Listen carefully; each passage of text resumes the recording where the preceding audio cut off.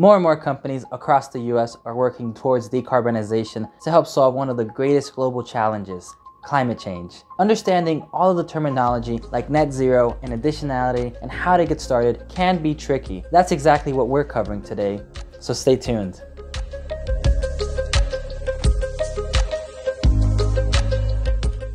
Welcome back, everyone. I'm Diego, and this is Going Solar with Pivot Energy, where we cover all things solar energy, commercial solar, solar financial incentives, and community solar. Finding success in today's market means much more than releasing the next great product or service. There are new underlying expectations, and everyone should incorporate climate change solutions into their developing business model.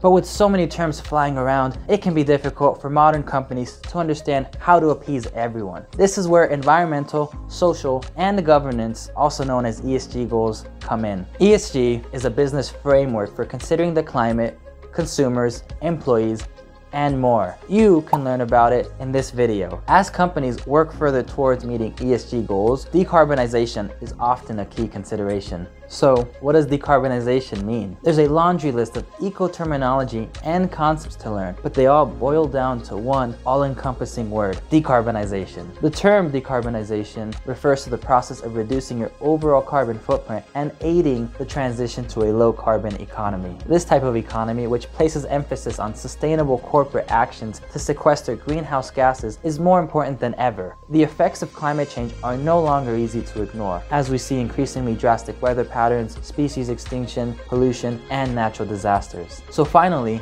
federal, state, and local governments are taking action to curb the emissions emitted by corporations and businesses. In fact, the Biden administration set a goal of securing 100% clean electrical grid by 2035 and reaching a net zero carbon emissions by 2050. As you'd expect, this has affected all sorts of legislation, including the passage of the 2022 Inflation Reduction Act, which extended the 30% solar tax credit by 10 years. Some states also have clean energy mandates, which further incentivizes companies to change their energy consumption. To achieve decarbonization, all aspects of the economy must change, from how energy is generated and how we produce and deliver goods and services to how land is managed. Solar power is a major contributor in that change, and it's a path to a clean energy future. Like I mentioned, decarbonization is an all-encompassing word used to describe multiple aspects of the fight against climate change. With that being said, let's take a look at some of the other terminology commonly used alongside it. Starting with the term net zero emissions, or just net zero. Net zero refers to the balance of all greenhouse gas emissions, offsetting an equivalent amount of these gases by removing them from our atmosphere. It focuses on all emissions, including CO2, methane, nitrous oxide, and more. Lots of companies are touting net zero emissions, and it's sometimes used as a greenwashing buzzword. Net zero emissions doesn't always mean that the company is taking measurable steps to remove emissions from the atmosphere, like switching to clean energy or removing environmentally hazardous aspects of their business operations. Instead, a lot of companies purchase carbon offsets for a short-term fix. Carbon offset credits can be purchased and sold, meaning companies don't necessarily have to change their business model or operations to be labeled as a carbon neutral company. Don't get me wrong, offsets can be a good short-term fix, but the reality is that in the long run, we cannot offset our way out of the climate crisis. More substantial operational changes are needed. We go into depth on all the complexities surrounding offsets in this video. Check it out and make sure to subscribe so you don't miss any of our future videos on sustainability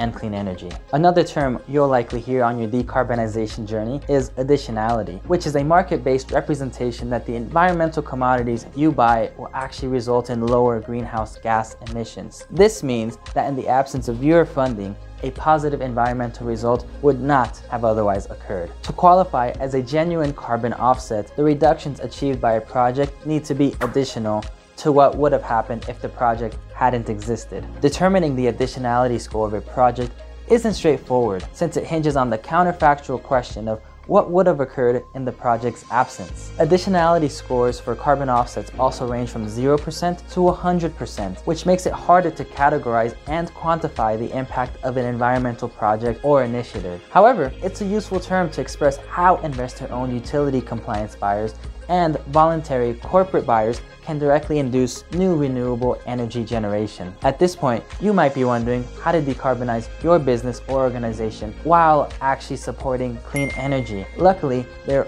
are steps you can take toward decarbonization starting today. Getting started with decarbonization can be daunting, but Pivot's here to be your guide. Let's go over the 5 steps for taking action to reduce your carbon footprint. Step 1, identify your goals. Determining whether your end goal is to appease shareholders, attract new environmentally conscious customers, or benefit the planet will influence your decision making. Gathering a team and ensuring everyone is on the same page will save you hours in the long run as you drive these initiatives forward. Step 2 involves an operational audit. You'll need to review your day-to-day operations and calculate your scope 1, 2, and 3 emissions, which you can learn more about in this in-depth video linked below. This is the best time to do competitive research and determine things like how your company fares within your specific industry, what other industry leaders are doing differently, and how difficult it would be to mimic or surpass them. Step 3 is all about optimizing energy efficiency. So start with the low-hanging fruit. This can include upgrading to more efficient lighting or other office equipment, installing HVAC systems, and implementing energy-saving practices like turning off lights and machinery when not in use. Once you've done the basics, step 4 is taking action to invest in renewable energy sources like solar, which is one of the most impactful moves towards decarbonization. Depending on your location and energy needs, you may be able to generate your own renewable energy or purchase renewable energy certificates or RECs from a third-party provider. We have videos on community solar and how to buy and sell RECs, so check them out after this one. Plus, there are ways to go solar with zero upfront capital and even without installing it on site. Our solar financing playlist covers methods like PPAs, VPPAs, virtual net metering, loans, leases, and more. The 5th and final step is carbon offsetting. Business owners can offset emissions by funding projects that reduce or remove greenhouse gas emissions elsewhere, like reforestation or clean energy projects. By purchasing carbon offsets or renewable energy certificates, you can balance out the carbon emissions your business produces and support the transition to a low carbon economy. As we mentioned before, offsets have varying impact depending on their additionality score. That's why it's important to consider your end goal when purchasing offsets. Now is the time to start working with a trusted partner and participate in accelerating this world-changing shift towards decarbonization. By taking a strategic and proactive approach to decarbonization, you can position your business as a leader in sustainability and meet the growing expectations of investors, clients, and employees. The road to decarbonization is full of twists and turns. That's why it's important to work with a trusted partner like Pivot Energy. We're a turnkey solar developer that plans,